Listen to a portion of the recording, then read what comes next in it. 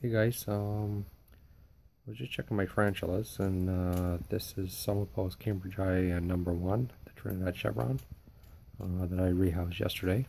I did 4 of them. The larger one that went in no problem, I'm guessing it went in no problem. Well, I'm not guessing, but it was in pre-molt. So I just checked on it and it molted, so it's flipped over. The molt was still quite moist, so I mean, had to have done it today at some point. And actually, I did see it this afternoon, and it wasn't upside down, so probably within, I don't know, last 6 hours or so. But anyways, I figured I'd do a little update on it, and also I got the molt out, and I'm gonna show you, for those who don't know, how to sex a molt. So here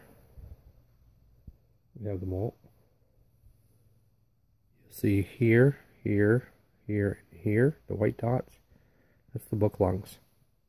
Okay, so right in between the book lungs, right here. I don't know if my camera's picking it up, but there's a little slit. You see that slit there? Well, the slit or a flap means it's a female. If it's just like a flat line with no slit or like opening, that means it's a male.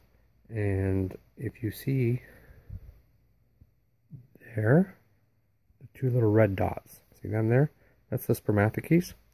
That's where the male makes his insertion there, and that's, I guess, kind of like the ovaries, which picks up the, not the ovaries, but it collects the sperm. So I don't know if I got that or not. I was looking at the molt.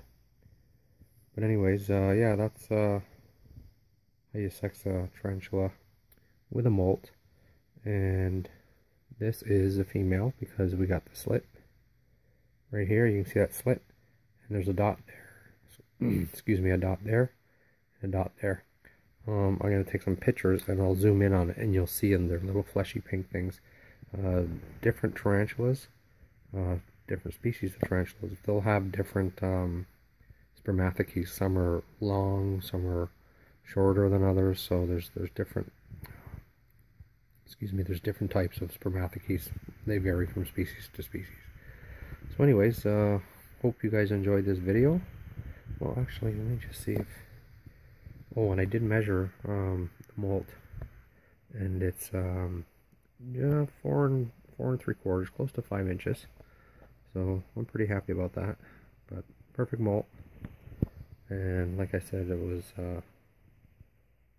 was lucky that, you know, everything went well with that rehouse because it was so close to the molt. I'm just gonna give you guys a quick boo at her. Stress.